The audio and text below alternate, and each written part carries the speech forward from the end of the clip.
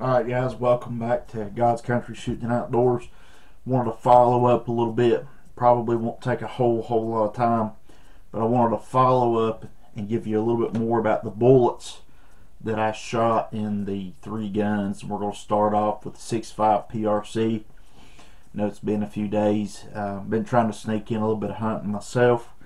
So we're going to start with the first bullet that we shot, which was the Hornady Precision Hunter ELDX. I am going to take a minute to show you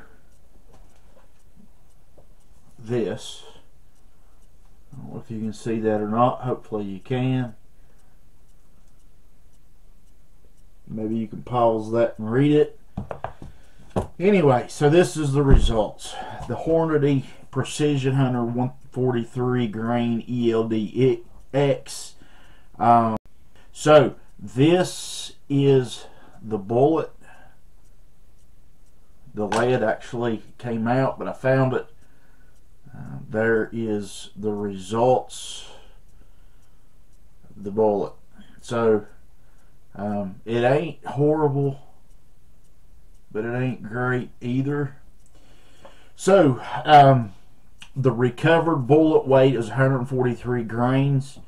The bullet weight after I put it on the scale was 72.2 grains. That means it had a 49.5% weight retention. So it's not the best, but it ain't bad either. Next one was the Federal Fusion bonded soft point and 140 grains. This is the bullet. And then this is the back side. You can kind of tell a little bit more about it. It did pretty good. I can't complain too much about that one. The bullet that was recovered, this one, scaled in at 98.7 grains. It was a 140 grain bullet. So it weighed in and retained 70.5% of its energy or weight retention. So that's pretty good weight retention on that one. I mean, there's nothing wrong with that. I was actually pretty impressed with it. I'm going to save the best for last, and I'm going to talk more about that. So we're going to go ahead and go to the number 4, the normal whitetail 140 grain soft point. This actually goes back in there pretty good. That's actually what it looks like. So it actually, if I can hold it, it mushrooms pretty well. It did pretty good. So 140 grain bullet, it weighed in at 105.4 grains is what was left. That's what's right there, 104 or 105.4 grains. So with it weighing in at 105.4 grains, that means it had a weight retention of 75.3%. That's pretty impressive for a soft point. I gotta be honest, there's some guns I've got that the normal whitetail doesn't shoot that great in, but every one of the bullets so far has performed really well. I mean, when I think about the normal whitetail 140 versus a Hornady Precision at 143 grain bullet, it had a weight retention of 49.5 versus 75.3% in the normal whitetail. That's a lot of weight retention difference. So I was really impressed with the whitetail, the normal whitetail ammo so far. But this, by all means, is the best. The mushroom probably would have been a little wider had it not had its last little bit of water pushing it back. Most all of them have starred out really well.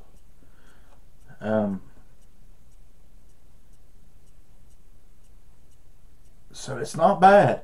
Alright, so that is the Hornady Outfitter 130 grain CX bullet, copper bullet. It had weighed in, this bullet weighed in 130 grains. That weight right there is 127.6 grains.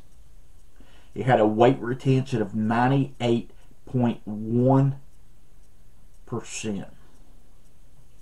Now, something I have learned about my little setup I've got is I can kind of tell when I look down in the top of it about how far that those bullets travel and float to the bottom. You kind of get an idea of how far the pass through is in that bucket. And the bucket's 35.5 inches from the lid that I shoot through to the back end of it. And I've started noticing that these different bullets will travel and float to the bottom at different lengths into the bucket. The 350 I'll talk about a little bit later, but it, about 14 to 16 inches as far into the water as they're traveling before dropping off. These 6.5 PRCs were traveling 20 to 24 inches.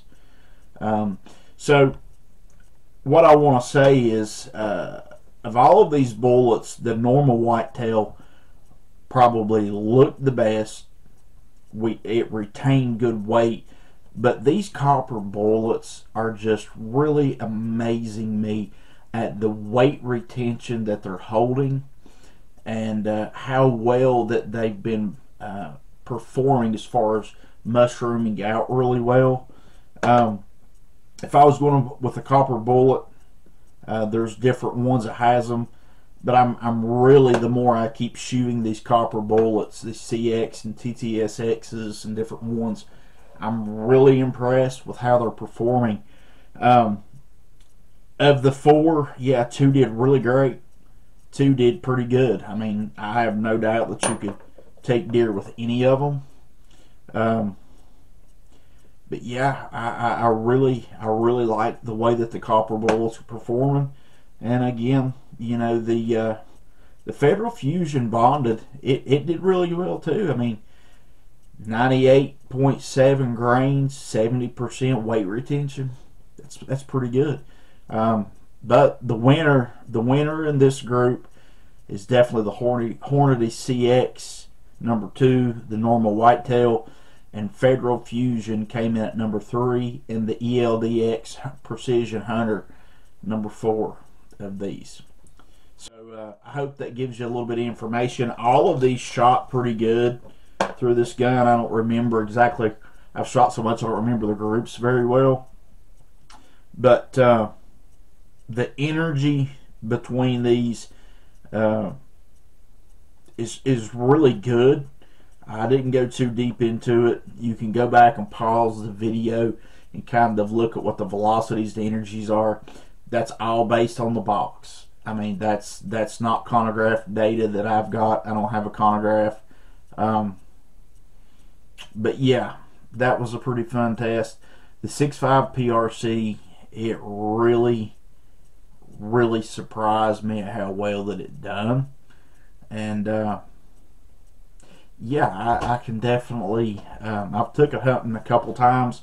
So far, I haven't been able to take what I'm looking for yet with it. But I also haven't got to do a whole lot of hunting like I'd hoped to this year. So anyways, we'll move on to another video. Thank you for joining me. Remember, love God, love your country, love your family, and love to hunt. Until next time, take care.